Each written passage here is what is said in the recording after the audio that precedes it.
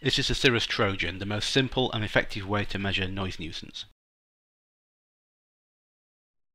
To boot up the system, all we need to do is take the mains adapter and plug it into a socket. The instrument will automatically start up and is now ready for a measurement.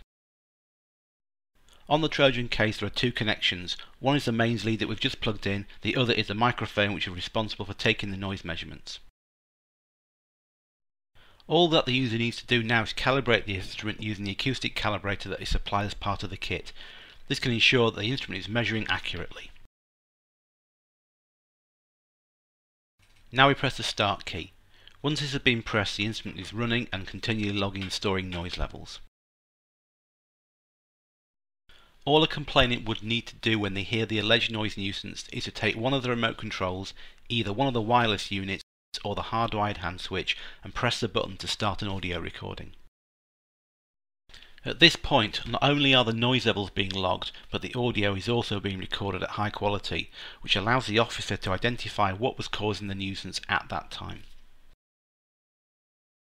There are several fail-safes on the Trojan system, one of which ensures that the instrument will automatically start measuring 10 minutes after it has been plugged in, even if the start button has not been pressed. Similarly, if the complainant forgets to press the stop button and end the audio recording, the instrument will automatically stop the audio recording after a predetermined time, normally set to 5 minutes.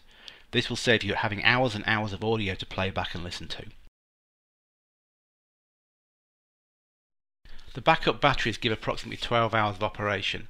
If the mains power fails or if the instrument is unplugged, it will continue to operate on its batteries.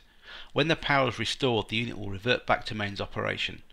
If the power is off for more than 12 hours, the unit will restart and continue once power is restored. The only time you'll have any gap in your measurements would be during a prolonged power failure. As soon as the officer has started the Trojan running, they will close the case so the complainant can just see the two LEDs for power and audio recording. Supplied with the equipment is a padlock and security tag to secure the equipment and prevent any tampering.